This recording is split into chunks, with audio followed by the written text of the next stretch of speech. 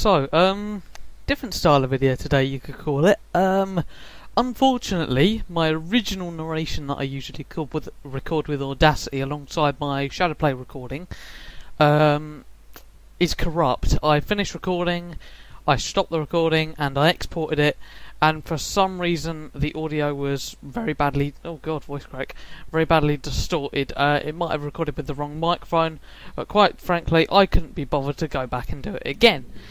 So, this is not a live commentary this time. Instead, we are going to be doing sort of like a post-commentary. So, I'm going to try and get everything synced up with the video, so to speak. But, as we can see, aircraft today for carrier landings is the Sea Hurricane. Now, I don't end up actually landing the Sea Hurricane carrier in the distance over there, as you can see. I end up landing the Hellcat on the carrier, and I end up taking off and demonstrating the catapult system on the carrier as well with the Hellcat. I also do a tutorial on how to get bots to take off and land on carriers in the full mission editor, and this is basically how it's going to be. So the video is about 20 minutes long. I'm probably going to cut it down less than that, but yeah, as you can see, in the Hurricane at the minute, for some reason we aren't starting up yet. So hang on, how far have we got till we actually start the engine? In a minute. Okay, right, so whilst we're waiting for the engine to start, I just wanted to make something clear. Before I recorded this, I recorded another version of the video, and instead of using the Hellcat, I ended up using the Zero. The problem with the Zero is the arresting hook is on the tail wheel. It's at the same level as the tail wheel. So when you're coming down for a landing, you have to make sure that tail hook latches. Your tail is on the deck of the carrier, and so is your main gear when to latch the hook, so to speak. Oh, there is life. We have an engine start. So there we go. Engine is running, so a takeoff is probably imminent. There we go. There's powering up. I do a bit of flying around after this and just some talking, waffling, so that's what I'll do now. I tried out jets before this actually, and whether jets would be suitable to take off and land on a carrier. And landing, however hard they may be, is possible. But the standard carriers in IL-2, the catapults in the Ultra Pack uses, cannot. They haven't got the power to launch the jets off. I tried out the Fury and the F9F, and by the Fury I mean the naval version of the Sabre, and neither of them were able to clear the deck. They managed. You line it up with the catapult, and by the time I'd got off the end of the deck, I was still only doing about 100 and something miles an hour, and that is a slight problem in that the jet needs about 160, 170 minimum to take off. And the thing with the Panther is the engine overheats very quickly on Ultra Pack for some reason. Probably it was like that in real life, I can imagine as well. It was Jesus Christ, it was an early jet, and I can imagine the cooling, the airflow, the cooling probably wasn't as advanced as it is today with different cooling systems. So as we can see, I'm just gaining some altitude, getting ready to turn in. This first landing that you're about to see is an example of how not to land. In that I kind of like collapse the undercarriage, so to speak. I touch down, I get latched, the hook latches, but unfortunately the hook latches before the main gear is on the deck of the carrier, meaning that basically the aircraft jumps up in the air, and it jumped up to such a height that when it fell down again, the undercarriage collapsed and the engine was inoperable, and yeah, that happened. But fortunately for me, the Hellcat did kind of go to plan. When I watched the bot landing the Hellcat back, I was sort of I was surprised at how the bot actually performs the landing, because my idea of a landing, actually no, I'll keep talking in a minute, but as we can see, coming in probably a little too fast. There we go, hook latches, and as we can see, aircraft comes down quite heavily. But the way that I land the Hellcat is get the main undercarriage down, and then latch the hook, and let the aircraft jump up a bit, pull back on the stick, and let it just sort of fall down when it's standing still. The tail, that is. So let the tail fall when the aircraft is stationary. The way the bot does it, which was surprising actually, I never expected the bot to do this. But the takeoff, very similar to the way I would do it, except the bots teleport towards the catapult with UltraPack installed, meaning that they are launched off the end of the deck very quickly. Some of you might know that in the stock version of the game, in the campaign or other missions that you played, if you were on a carrier, bots would sometimes get stuck and not be able to be launched off the end of the carrier, so to speak. They would, well, not stuck actually, they just wouldn't have the power to get off the end of the carrier, they wouldn't have the speed up. So we're going to see a little scene change in a minute. It goes here, yep, so now we're in the Hellcat. Probably need to put, actually no I don't. Now in the Hellcat, we're going back to the way the bot does it. Takeoff is as I would expect, but landing, what the bot does is it comes in at a very steep angle, and the aircraft is not flat, it's sort of at an angle. So he's moving forward, he's doing about 100 miles an hour or less, and it seems like quite a rough touchdown actually, but the hook latches with one of the first wires, and you'll see this later on, and due to it latching with one of the first wires, it means that it can stop very quickly. Now, when you see my landing attempt, which you will see here, I stop quite a way down the deck, and in my later landing attempt, I stop, I think, even further down the deck, but that's fine, because I was getting myself lined up. But as you can see, just bringing it in, there's the main gear down, and we're latched, and as you can see, we went flying quite a long way, but, needless to say, we came to a standstill. And there we are, we're on the deck of the carrier. I've forgotten what carrier this is, but eventually I'll switch over to the Yorktown, which is a later carrier. I think that's 1944.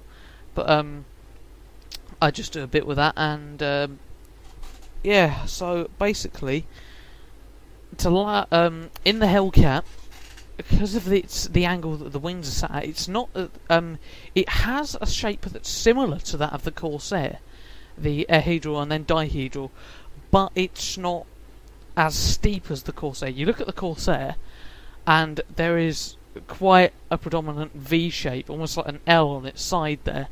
With the Hellcat, it is slightly noticeable, but it is very shallow.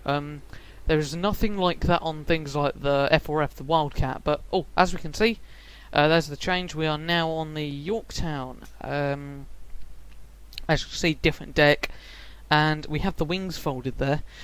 Folding the wings is something that I would recommend doing the moment you touch down on a carrier, because it makes moving around the carrier very easy. Basically, with your wings folded, you haven't got massive, great big wingspan in the way. Now, certain wings fold in different ways. Some wings just fold upwards to the point where they're just out of the way. If you look at the Seafire, the way the wings fold is the main body of the wings folds in over the cockpit, and then there's little tabs, the little tips of the wings, sort of fold out at the top. If you look at the Swordfish, the wings actually fold inwards towards the fuselage. They don't twist, but they just sort of fold in towards the fuselage and stay there. Both wings not separately, but they stay together. And then you look at some of the other jets, and the wings just fold slightly differently. But as you can see, I was having a couple of problems getting the aircraft to taxi into position as such, because I was actually doing this run on a carrier that was moving. The runs that I was doing before, the takeoffs and landings, were on carriers that were stationary, and that's what I used for the bot attempt as well, because I didn't know at the time whether the AI would be able to cope with a moving carrier, because they would have to then guess where the carrier was at the time of landing, and you'd have to select a waypoint that was it was just pretty complicated, so I tried not to. I mean, one day I would like to see if the AI could land on a carrier that was maybe in a turn. That'd be pretty interesting. Probably not. I'd probably end up crashing, or just like go around for another run. But it would be pretty interesting to see if the AI could do that. So as you can see, very close to the edge of the deck there, and when we spin the tail around, now, as you can see, very, very, very close. Now going back to the landing part, the landing that I do here is very, very, very it's last minute. I come in and I was expecting to go all the way around and get myself lined up, but instead the aircraft stalled and rolled, so I then had to pull out of the dive and sort of just get myself lined up as quick as I can. So chocks are an important part of taking off and landing on the carrier. The moment you want to get on the deck of a carrier, you want to put your chocks in, or the moment you stop on a carrier, that's when you put your chocks in. But as you can see, the Hellcat is now rolling, and since it's a carry-borne aircraft, the nose comes down very quickly, tail comes up, and don't bother pulling back on the stick. Just wait until the aircraft's off the deck, and then pull back on the stick. You might lose a bit of altitude, but gear up, and you should be good to go. Now, something to mention when you're performing a landing. Get your flaps set to take off. I didn't do this in the first clip, but set your flaps to take off, get the gear down, and then lower the arresting hook, whatever, before setting the flaps to landing. Set the flaps to landing at the last minute, well, not at the last minute, but at a distance that's appropriate. But just before I go any further, as you can see, turning in, I think I stalled, I'm not sure. Yeah, as you can see, aircraft shaking quite a lot there.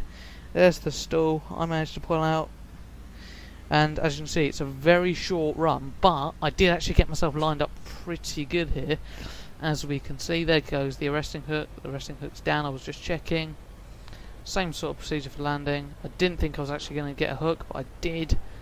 And very, very close to the end of the deck there, compared to my previous landing. But it did situate me near the catapult. Now, how do you use the catapult? Catapult's very easy to use. On Ultrapack, you simply taxi up. Jeez, I just whacked my mic. You just taxi up to the catapult, which is represented by that line and the grey blob there. Different carriers have different catapults. Certain carriers don't even have catapults. The Yorktown, for instance, does. The earlier wooden deck carriers, things like the Lexington, do not have catapults. And what you want to do is, when you get to the catapult, put your chocks in. Your aircraft will be corrected if you're close enough. You want to throttle all the way up, let go, and the catapult will launch you. And as you can see, towards the end of that catapult run there, the tail was shaking quite a bit, and that's because the aircraft's built up a lot of speed very quickly. It's something that you'd see if you put the aircraft in a straight dive after a stall. You know, I mean, it wouldn't gain speed that quickly, but as you can see, that's utilising the catapult. So, I think after this bit, I just go into the full mission editor. Yep, there we go. There's the menu, and I think for some reason the full mission editor was taking quite a long time to load in, but there we go. So as you see, we were on Pearl Harbor, and there is the carrier. Now, I have the Yorktown selected there, it's going in a straight line, and there's my Hellcat over there. How do you set up a landing in the full mission editor? Well, so there's the Yorktown, as seat selected, and it finishes all the way over there. For some reason it goes down, like it bent down there. It wouldn't let me go any further in a straight line, so I had to go down there. Not that I was going to use it that much anyway, but as you can see, my Hellcat next to it has targeted, so to speak, the Yorktown. And the way you do that is by going into the object menu that you would use to place the aircraft. You want to go to waypoint, and as you can see, I have takeoff selected, and you need to set the target. Down at the bottom you see set and clear, and you need to click set, and you need to click on the icon that represents the carrier. Now what this does is it basically tells the game that you are, so to speak, targeting this carrier for a takeoff. Now, by default, if you didn't select landing, what would be selected if you targeted that would be a G attack, which I believe is a very steep dive. I'm not entirely sure, but it would select a G attack, and G attacks are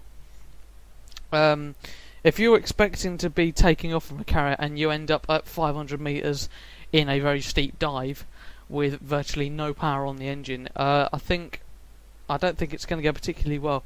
But as you can see, I'm just changing some stuff around there, set up a stationary carrier, because the next bit I'm going to set up a bot mission. And what I did was, I don't think that came unplugged. No, it didn't. Good. What I did was I set up a bot Hellcat, and I set it on just a little circle around the carrier. I told it to take off, go back around, and land. And you can do this by the same way that you would set up your player aircraft. As you can see, it's targeted the carrier. There's waypoint number 1, there's waypoint number 2, number 3, and I end up adding another one in because I don't think the bot would be able to cope with those sharp turns, and as we can see, it doesn't cope very well. Here there are a couple of failed attempts to go and land there. But there is the landing on the Yorktown, and we have a Hellcat set up as an AI aircraft. So that should now cut. There we go. We can now see the Hellcat on the deck of the carrier, and it's started up, and the AI should fold the wings down relatively soon, and they teleport towards the catapult, as you will see in a second. In the campaign missions, they would usually just take off from the deck like so, but because there is a catapult on the carrier, and Ultra Pack I think forces it to use it. If there isn't a catapult on the carrier, I think the aircraft will take off normally. But as you can see, we're just sitting here. The carrier is stationary this time. Like I say, I didn't want to give the AI too much to handle, but there we go. It's teleported towards the catapult, and very soon it will release its chocks and it will drop down a bit and it gets thrown off. As we can see, tails up, full elevator for some reason. I'm surprised the aircraft didn't stall, but as you can see, AI then levels out, and I just sped the footage up. It came around in a very, very, very wide turn. I thought it's never going to make the landing, but it actually flew over the carrier because it starts the waypoints over again. So it does the landing waypoint, and then it does all the other waypoints, and it goes in for a nice and wide turn. Actually, I'm surprised it was able to do this. It calculated itself that maybe I should go in for a wide turn if I'm supposed to be on a carrier run. And as you can see, it gets lined up, plenty of rudder. The AI tends to use rudder to steer the aircraft into position. I would probably bank and turn in, but the AI and get myself lined up and just use small rudder movements. But the AI gets half lined up, you could say, flies diagonally towards the airfield or the carrier. There's the gear down, and as you can see, it sort of points itself in one direction, and then it will slam on the rudder in the other direction. There you go, it levels itself out. Now watch the approach that the AI aircraft is making.